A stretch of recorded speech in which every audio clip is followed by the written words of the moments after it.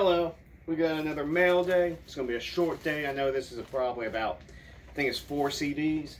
I'm trying to do them more like shortened as I go. I don't want to be like, save them up for the entire week. That way I'm not sitting here getting completely blasted out of my skull for 40 minutes or so.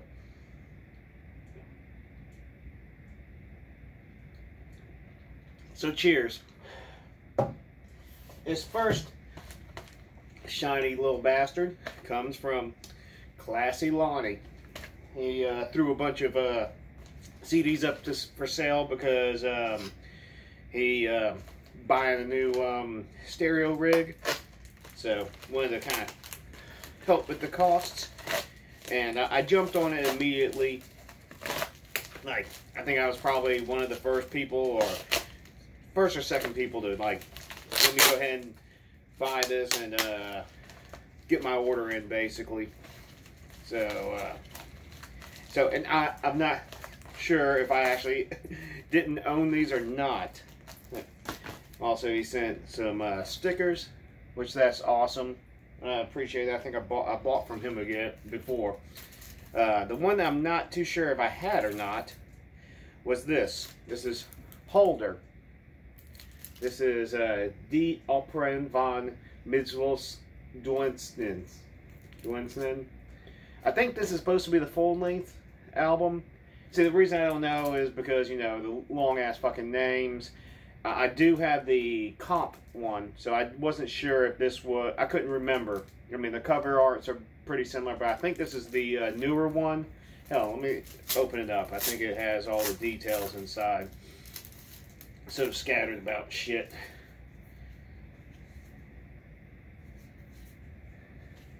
Dark medieval, black metal. It's a one-person band or one-woman band on everything. I really enjoyed it. So this is the comp. So I do own this already. It just seems a little bit different than the one I got. So I already have it, but since it was only $6, no big deal to me. I wanted to, since I wasn't sure, I didn't have the time to actually check to see if it was one. I was on my phone because I got my CD list on my PC. So anyway, then that means I shall pass the savings on to someone else for $6. And in this next one, I don't believe I had gotten this one yet, but this is just Zabalba. Años Inferno. I do like some Zabalba. I like how they kind of start out as kind of more of a beat-down hardcore band, and has slowly kind of progressed to having a lot more death metal, incantation, obituary type of riffing and whatnot. Also, they went from a 5-piece down to a 3-piece.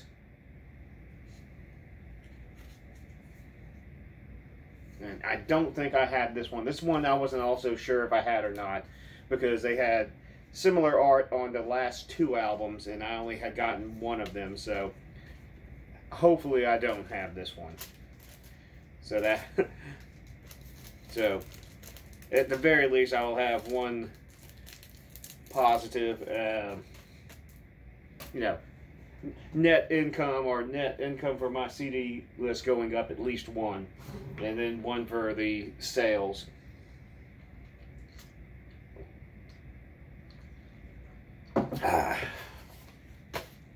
Alright, and this next one comes directly from a band. This is Xenos. Xenos. I ordered all their albums up on their Bandcamp last week, I want to say, or maybe it's 2 weeks ago. I had listened to just one, and yeah, this is great tech death. Like, very interesting. Kind of reminds me of Martyr to a degree. Like, very well written songs. This one is Sowing the Seeds of Destruction. I hadn't really listened to this one. This is the 2015 release. No, I like the art. Since I like listened to one, I'm just going to go ahead and I sampled a little bit off of it. It's like, okay, yeah, it wasn't like a vast change in quality, I guess you can say. It was still good, or just as good as the newer shit.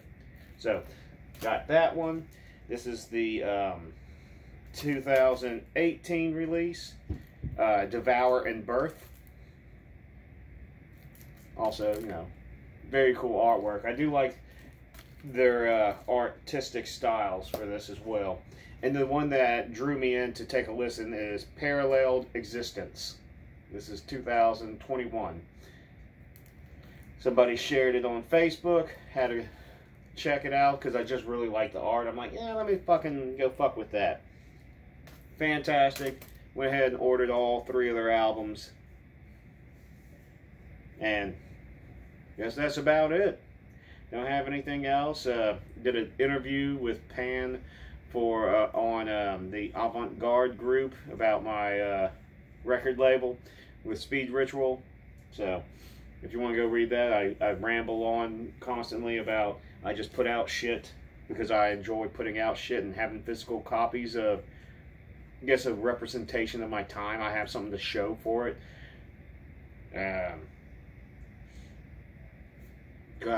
Did a comp with all Equip, so I don't know when that's going to be dropping soon. It's lined up another split.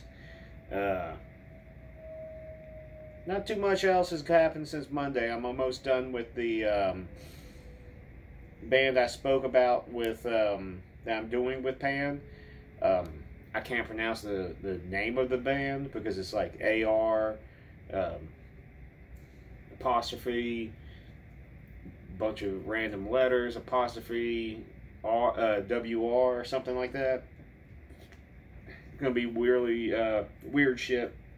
I only have one more drum track to do. I did the 7-minute long song today. The other one is closer to 6 minutes. I'm gonna knock that out tomorrow. Now be wrap. Start on Psionic Madness on Saturday. Probably get a couple of tracks done with that. I already have finished one. That way we'll have a release later on this year. Uzumaki is finally secured in where it's going to be released. It's going to come out on Bargeist. I think it's going to be a June or a July release. Maybe it's August. I don't know. Somewhere around late summer.